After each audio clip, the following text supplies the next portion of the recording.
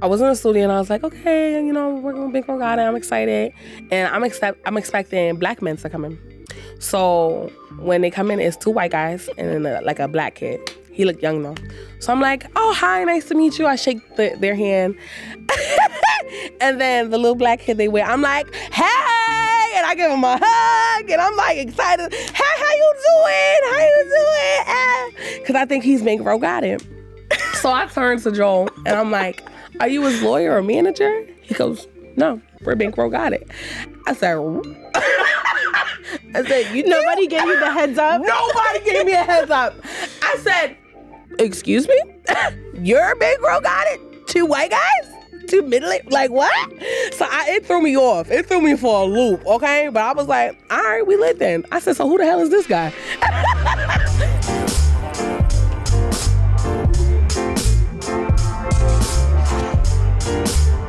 You nervous? Nah, I'm just playing. Nah, you're never nervous. I don't believe that. Maiya The Don is here. We're talking about her new mixtape, Hot Commodity. She was just trying to pretend like she was nervous before the cameras start rolling. I don't know. Maybe I am. Maybe you make me nervous, Nadeska. There's no way, bro. I've seen you on the internet. I met you once briefly. Nothing about you gives me shy or nervous. Everybody always says that. I mean, is it not true? I don't know. I think I'd be nervous sometimes. Well, if you do, you hide it well. You're just so warm and charismatic. It's hard to not feel just good around you. So I don't want to give you any nervous energy. That's not the kind of energy you deserve, especially after dropping this really, really dope project. Thank you. What's your favorite song? I want to know that. All right, so hold on. I have my list here because I'm bad at remembering titles right away. But Call Me If You're Down is a bop. Hello, My Name is probably my favorite. But I feel like we'll get to that later. So some artists have big records and they're fun to listen to because the production's over the top or the hook is good or whatever reason. But with you, and I'm being honest, I just genuinely like listening to you. You just rap well, like on every different beat or vibe you have on the project. You just flow with it and you own it. And I think a lot of people don't have that kind of presence. Thank you so much. I work really hard on that. I tried to force myself to be in different pockets and like walk into different worlds and work with different people. Like every song is produced by a different person because I really wanted to, you know, have different energy, a song for everyone, and just, you know, make music that made me feel good. And like the things that I like, I love pop music. So I was like, I have to do something pop. Like that's like my guilty pleasure is like pop music. Did you grow up listening to pop music? Yes. I wanted to be a pop star. When I was younger and I was writing music, I wanted to be a singer. I wanted to be Hannah Montana. Oh, Hannah Montana. Specifically. But then I was a very self-aware kid, so I realized really early that I couldn't sing. So I was like, all right, that's not in the cards for you. Yo, I mean, you could consider some vocal lessons, like you never know. You know, I actually do want vocal lessons, but I want to do vocal lessons just so I can learn how to use my voice more and do things and like breath control and so I can rap better, but not so I can sing. Because I know it's just, I hate when people who can't sing try to sing. Yeah. It's like, girl, that's not for you. Stop. So I don't want to be that person. I know I can't sing and that's all right because I rap well. Yeah, people are listening because you rap very well. So it's all good that you can't sing. And you know what's funny? So you started off as a beauty influencer on TikTok. Yes. And it seems like you didn't actually, maybe necessarily you didn't think you had what it took to be a rapper. So tell me about what really got you into being a beauty influencer in the first place. Well, I was a makeup artist, and during the pandemic, wasn't nobody getting their makeup done. So I was like, damn, I need to like get some more clients. I need to make some money, or I'm not gonna be able to pay for school. Books is expensive. Okay, even just to rent them is expensive. And I was like, all right, I gotta make something shake. So I really was just posting like clients at first, posting my own makeup, like sales, stuff like that. And, you know, I started to get a lot of attention quickly. And then it was just becoming too much because I learned very quickly, like all these bookings I was getting, I was like, I don't like working for people or like, I don't like customer service work, like where I have to do something for the other person and I have to make sure I'm always nice. And nope, I don't like that. Girl, fuck you. I want to be able to say girl, fuck you when I want to say girl, fuck you. You know what I'm saying? And so it was a lot. Like I was getting like wedding clients and then they'd be like, girl, I want to look like Kim Kardashian. Yo, wedding clients are the worst clients, I feel like, when you're a makeup artist. I've been married. I'm just saying, Yes. Maybe I was one of those clients. I don't know. Listen, the weddings be the worst because they be like, I had a client who was like, I want to look like Kim Kardashian, but I still want to look natural. I still want my husband to recognize me, but I just need to be snatched and I want to. I was like, well, okay, girl, so you don't look shit like Kim Kardashian. You want me to do that now today? I can't make you look like Kim K and yourself. The two can't exist at the same time. So customer service was not it for you? Yeah, it wasn't it for me. So I was like, I don't want to do this no more. But I started making so much money from like brand deals and, you know, just doing my own makeup. So I was like, I ain't doing this no more. Like, so I got my new clients, and in like 3 months, I was like, you're done. Like, I can't do this no more. And so I was like, okay, I got to get on my Zoom so that I can, you know, make this money, and I got to, you know, market myself so that the brands is going to want to fuck with me. So that's what I did. I started transitioning from being a worker in MUA to just focusing on building my the brand versus as like a person versus like my business as a makeup artist. Wow, so the pandemic actually like helps you, is pushing you in the right direction. Yes. Yeah, there's a lot of jams on here, and just going back to like being amazed at how you flow over every record. So is around the time I think maybe you dropped Chirac. Really, is that when you started to take rap seriously? Like, what was that transition? Had you been rapping before, but just for yourself? No, not really. I used to write music all the time. And then I did the Chirac freestyle. It's like a little joke. I had hit like, I think it was like 100K or something like that. And I just did it as a joke. Like, I love music. I love that song. That was like my favorite song ever. And I was like, oh, I'm gonna just do it for fun, whatever. And people really liked it. So I was like, okay, I'm gonna just keep posting about it, whatever. And then I didn't do anything for a really long time because it was just jokes. But the studio that I recorded that at, my manager, he owned the studio. And so he was like, before I had did it, he was like, yo, you should be a rapper. And I was like, wait, shut up. And he was like, no, you should. I like your voice, something, I don't know. And I was like, yeah, whatever. And then I went back to Chirac for it. I remember I had asked my friend for his information. I was like, can I use your studio? It's expensive, this and that. He's like, yeah, whatever, you could come. And so I did it. And he was like, maybe you shouldn't be a rapper. Damn. He was like, maybe you shouldn't be a rapper, but this is not good. And I was like, It was really that bad? But it sounds like you probably, did you go into that session prepared? Or did you go and completely freestyle it? Yeah, that's what that was. That's like, brave. It was just for fun. Yeah. And he was like, nah, you're not good. Like, I was bugging. And I was like, no, hold on, I could do it. And so it became like I wanted to prove to him that I knew how to be a rapper because I used to write music and it's like, I know how to rap. Like, I got stuff written in his gut. And he just was telling me it was so trash. So everything I was doing, he was like, this is terrible. And then it came to a point where, like, I was already feeling really stagnant in my career as an MUA and, you know, doing social media. It just wasn't for me. I didn't like that. Like, I feel like when you have, like, a personality on social media, people feel, like, entitled to your business. And I don't like that because I'm a very private person. So it got to a point where I was like, like, I need to take a step back and figure something else out and, you know, make money elsewhere because this is not cool. And I ain't like that. And so I was like, music, like, this could be a good, you know what I'm saying? I put everything in the music. So we started taking it serious at this point then. And because I was already feeling stagnant in my beauty career, I was looking for something that made me feel good and, like, fulfilled me because it was like I felt like I was living the same day, every day. Like, wake up, do content, do homework, go to sleep, do it again. And it was just so unfulfilling and I wasn't happy. And the only time that I was happy was when I was writing the music or going to the studio. And so I was just like spending a lot of time doing that. And he like went to LA and I was like, I couldn't use the studio because, you know, I couldn't use the studio. But I was like, all right, I'm going to still go to the studio. And like, you know, I was spending $90 an hour at studios, taking the train to go to the Bronx. And, you know, be in the studio because I loved it and it made me feel good. You were commuting all the way from Brooklyn to the Bronx and paying $90 an hour? Yes, that might not sound like a lot if you're not from New York City. No, listen. That's a lot of money and a lot of time. That's a crazy... Bro, you got to pay me to, like, go all the way from Brooklyn to the Bronx. Anyway, continue. Exactly. But I was fighting. And so I was like, okay. Sometimes I would be going from school. And I went to school in New Paltz. So I was coming far, like taking the Metro North, then I had to take 2 trains to get to the Bronx. It was a lot.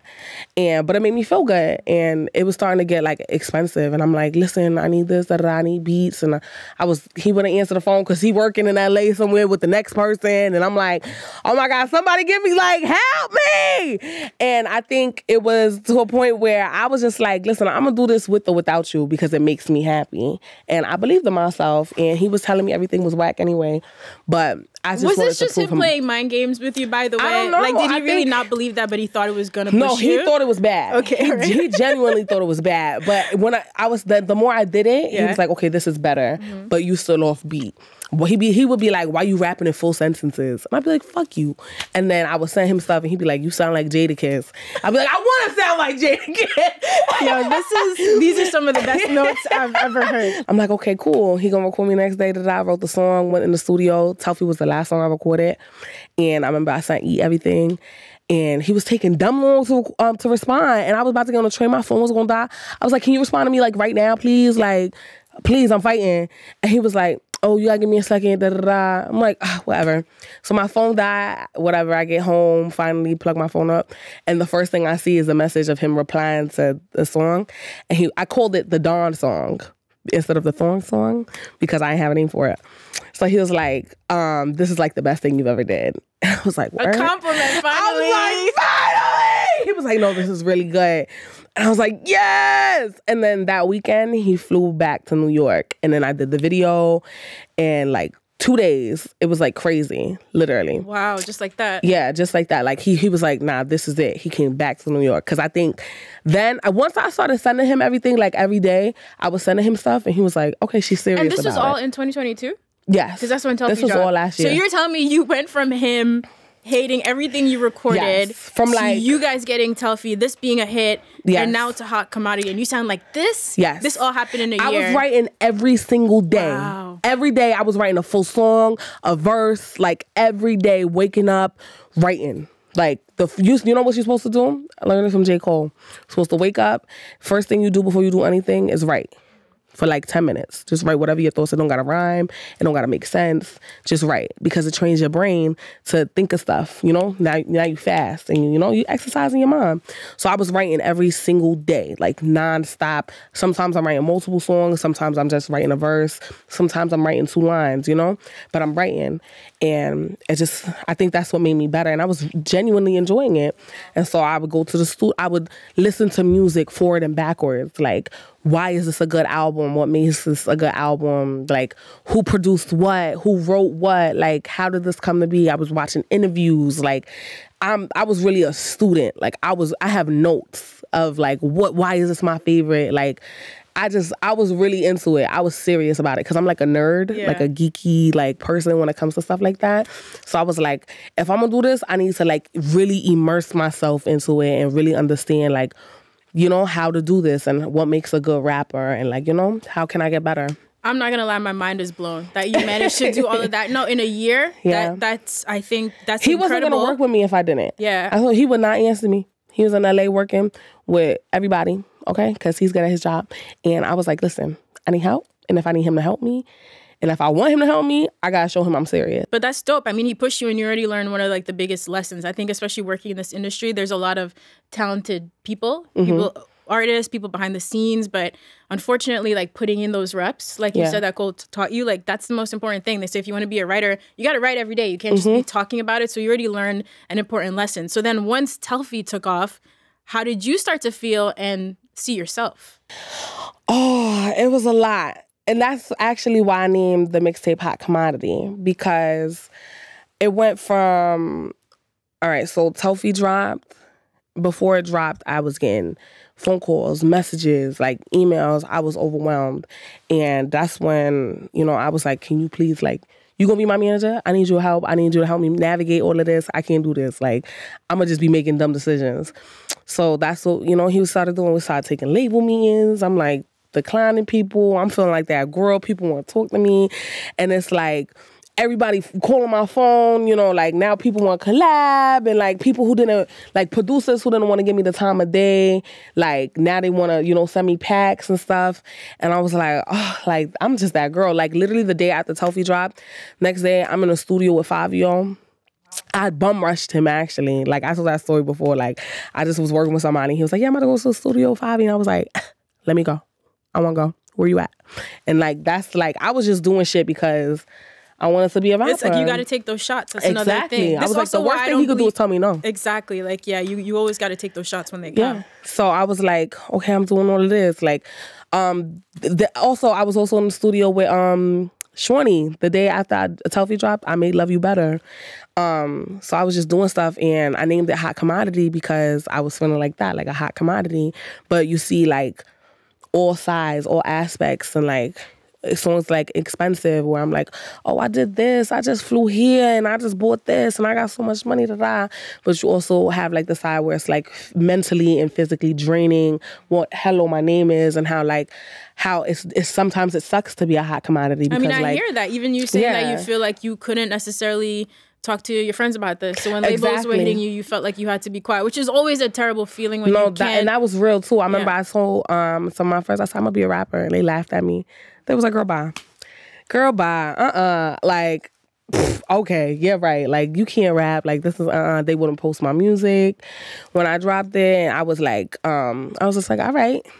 Cool. Are you still friends with those people now? Some of them, no. My best friend was like, girl, bye. But she says this because I say a lot. I be talking shit. I be like, I'm gonna do this. And she be like, yeah, whatever. Shut up. So when I was like, I'm gonna be a rapper, she was like, can you just like... Great. What are you gonna be tomorrow? Yeah, literally. So she was like, But I think after I was like sending her stuff like really consistently, like, I'm in the studio right now, I can't talk. She was like, so you for real? Like, you really gonna be a rapper, girl? Like, you stressing me out.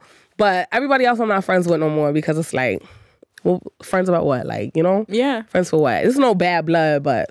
You grow apart from people. Yeah, it's like I believed in myself and you didn't, and you didn't want to help me, you didn't want to support me. I had friends that I wanted to be in the music videos, they wouldn't do it. So like the girls who pull up in Telfie, girls I never knew, they just was like followers of mine. Mm-hmm. And I was like, listen, I'm having a video shoot.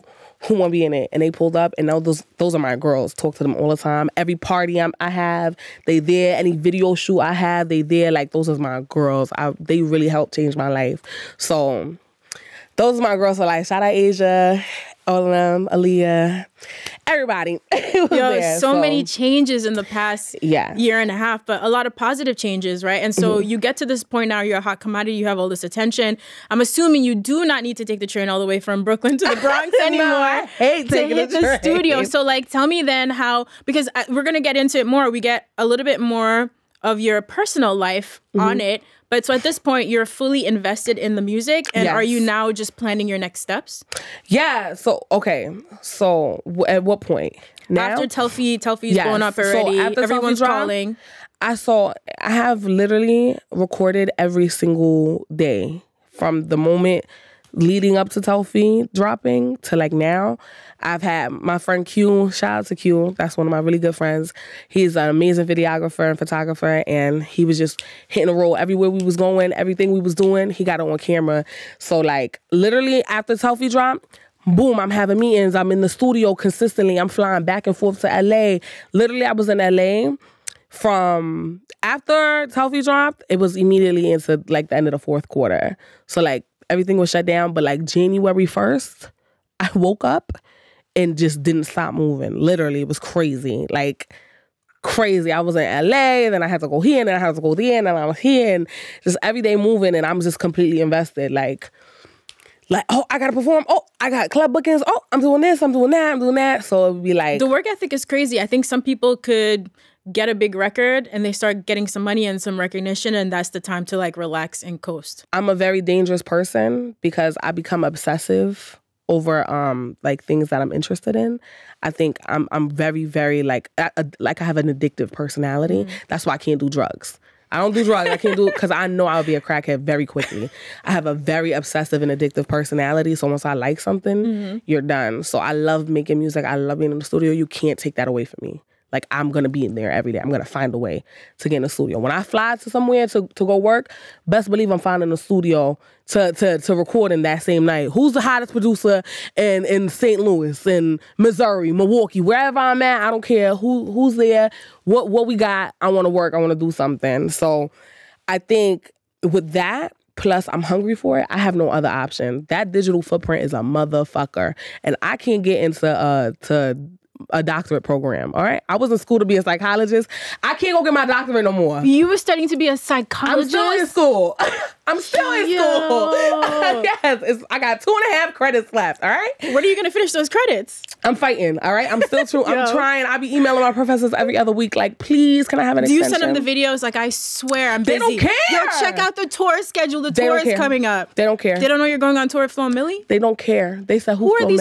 Should we talk to them? Is she in school? This New Paltz? Yes. New Paltz supposed to be super progressive. Y'all love the arts. What's good with? They don't care. Man, don't worry about them. You got other things to do. Right. But listen, I said I'm going to take a gap year or something because I can't do this at the same time.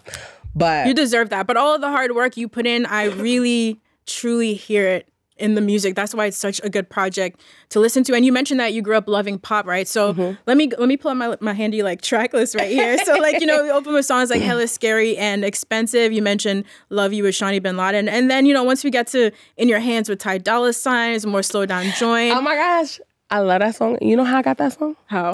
So the last time we did the interview, I seen him at the Apple Music event. And I was like, oh my God, there go Ty Dolla Sign. He was talking to somebody for dumb long and I was just standing there waiting. So I was like, when he started to walk, I said, excuse me. I went to get his attention. And he turned around, he just put his arm around me and faced a camera because he thought I wanted a picture. He's like, oh yeah, let's do it. I was like, I don't want a picture.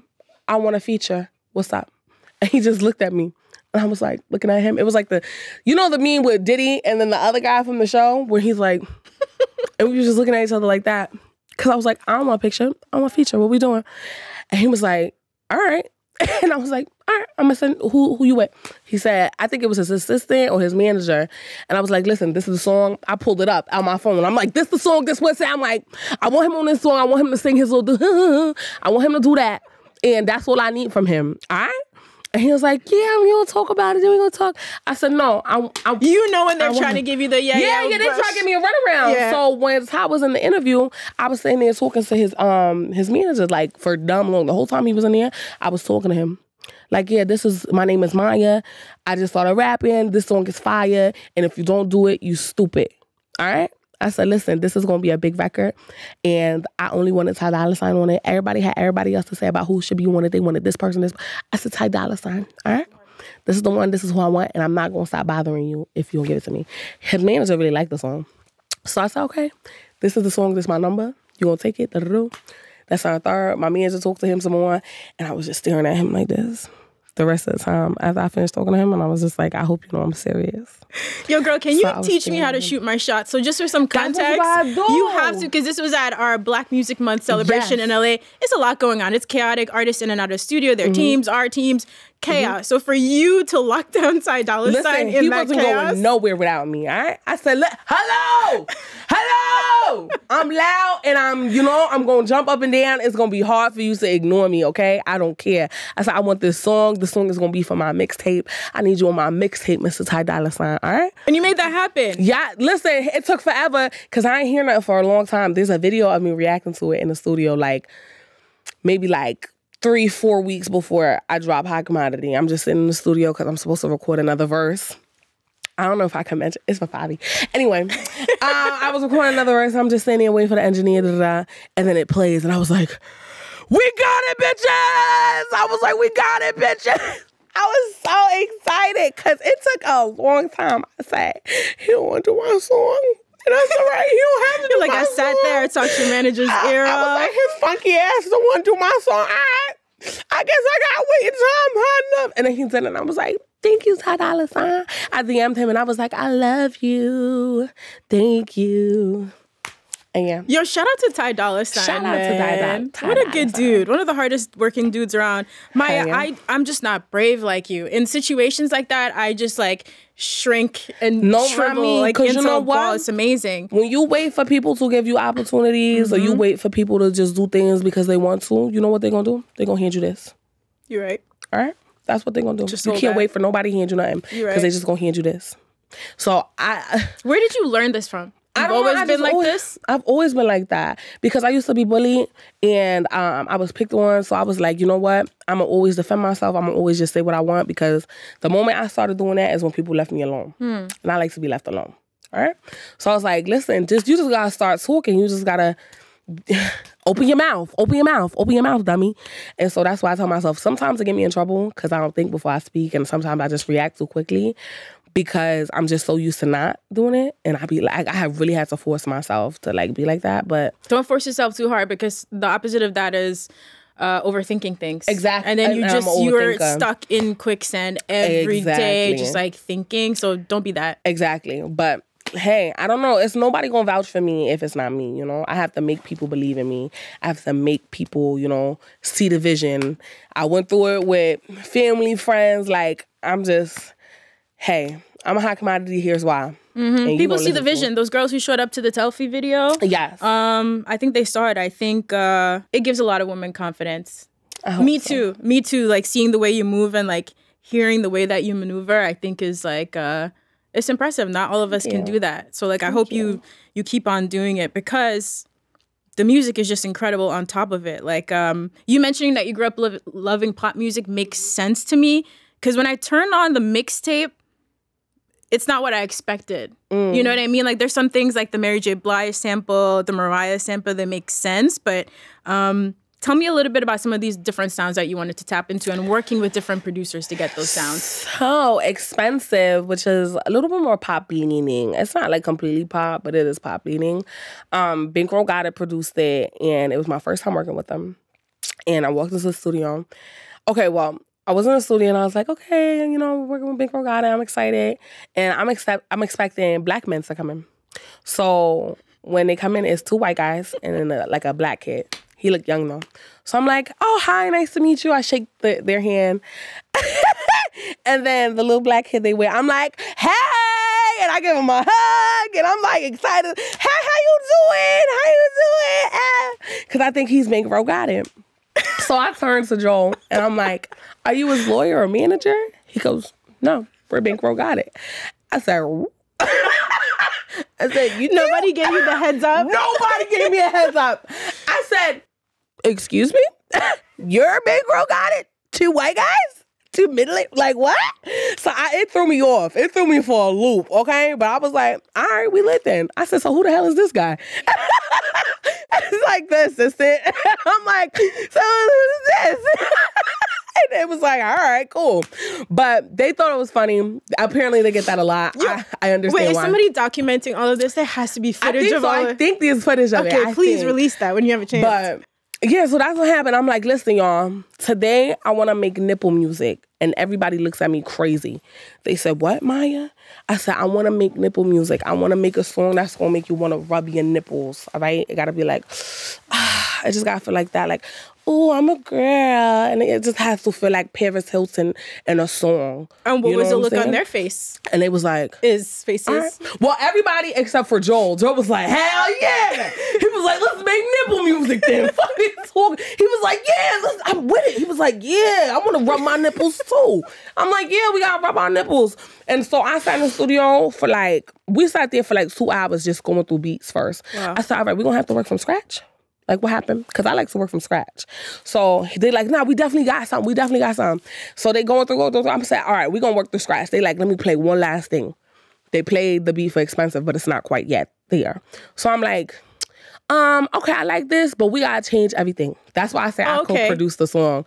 Because I was like, this is like the base of it, but I need you to add a little bit more bop, bop, bop, bop, and a little to make it feel how I want it to feel. You Were know they what I'm sick saying? of you at that point or not? No, they was having a blast. Okay. But I think they were just happy to finally have the beat. Yeah. I think that's what it was. Because I was like, nope, that's not it. Y'all hungry? That's not it. Nah. Oh, can I have some chicken? That's what that was like. All right? I was like, let's just take a break. Let's eat. Let's talk. Let's vibe. Let's have a conversation. You know, we supposed to talk before you make music. So you know. So we finally the beat. I said, add a little you know. I don't speak producer yet, but I'm learning. So I was like, please just, I needed to. And they got it. You know, make my nipples hard. And he was like, all right. They was just doing shit like trying to understand what I was saying. But Joel did a really good job interpreting what I was saying and like translating. And I was like, all right, speed it up. And then he speeded it up and then he played it. And I was like, all right, this is cool. I'm going to start with the verse because it just feels like a verse because we need a breakdown. And then I was like, ooh, because I always do that. I was like, ooh, I'm a girl. Like, ooh. And that's how I made Expensive. Hearing about your childhood, it was like hard to listen to, but again, then I feel like I get to know so much more about you. So this is Hello, My Name Is, right? And I think hearing about it, I understand a little, so some things like the work ethic. So you talking about growing up and having to raise your siblings, right? Being in and out of foster care, having to be a baby, taking care of babies. That's a lot for somebody to go through at such a young age. Like, how did you get through that? And then stay strong enough to, on the other side, be this person sitting right here next to me? Oh, that's quite the question. I think I just did. I think at some point, I just recognized that if nobody's going to be there for me, it's going to be me. If nobody's going to be there for my siblings, it's going to be me. And so it was like second nature too, you know what I'm saying? I didn't have to think about it. It wasn't stressful. Like, I just did because that was my responsibility as their big sister. And like, I love school. It was like a safe haven for me. And so I was like, if I can't do anything, I can do school. I could do the shit out of school. So I was like a scholar. Like, my GPA was 4.0 every trip. So I was like, all right, if I'm gonna do anything, I'm gonna go to college. And I was just like, college is the way out. That's how you do it. Like, you know, and I was so focused on doing so well in school so that, you know, that was just like the blueprint for me. Like, if I do good in school, I could get a good job. And then if I get a good job, I could get a nice house and I could take care of my siblings. Like that was like my mindset, you know what I'm saying? And yeah, so that's how I just moved. It was like school, siblings, school, siblings, school, siblings. And that's why I never gave myself time to like dream for real, you know? Like, I never took music seriously, but had I like been given the environment, I probably would have been rapping a lot sooner and a lot longer. You're a special person, Maiya. I'm glad you came today. The project is really, really dope. I can't wait to see what you do moving forward. So I know this is a mixtape. It's your full first project. Why a mixtape? Why did you not want to jump right into an album? Why is it not an EP? There's so many different ways you can approach it. Yeah. I mean, it's a mixtape because I feel like that's where I am like right now in the stage of my career. I always make a joke and say that I feel like 50 Cent before he got shot. But like, it's real. Like, I haven't been making music for very long. And I feel like I was almost like too mainstream too fast. And I didn't have the legs to stand on. Like, as an artist, to be able to walk in the room and be like, yeah, I'm a rapper, and only have one song. So like, I felt like a deer learning how to walk, you know what I'm saying? And I'm still learning how to walk, but the intentions of Hot Commodity in this mixtape is to like have a discography, but also so I can rap. You know what I'm saying? Like, before I gotta start appealing to the masses and trying to make the #1 records and I want to rap. You know what I'm saying? I have a fan, I have a community of people who love to hear me rap and like love to hear me get in that bag, because that's really what I want to be. I want to be a fucking battle rapper. Like, I just want to, you know what I'm saying? Like, Don DeMarco, like, are you dumb? That's what I want. Like, that's who I am in my heart. That's the roots. That's my roots. So it's a mixtape because I want to rap and I want it to be like, you know, these are good songs, but I'm rapping and I don't have to like be too like, you know, catered to no type of group. I'm making music that I love, that feels like me, that, you know, is, you know, before I have to be like too overly intentional. I'm very intentional with the music that I'm making, but before I start have to doing like a certain sound or whatever, like, I probably won't never do that anyways, but I just wanted to show people like, yeah, I rap. Yeah, and you can't do this, and your favorite bitch can't do this, and your favorite nigga can't do this, and I'm just rapping, and I'm the fucking Don, and this is why I'm the Don, okay? Spell it out, you bitches is gonna have to kiss the ring. Like, that's what I'm coming on Hot Commodity. Hot Commodity, there it is. The new mixtape from Maiya The Don. Stream that right now on Apple Music.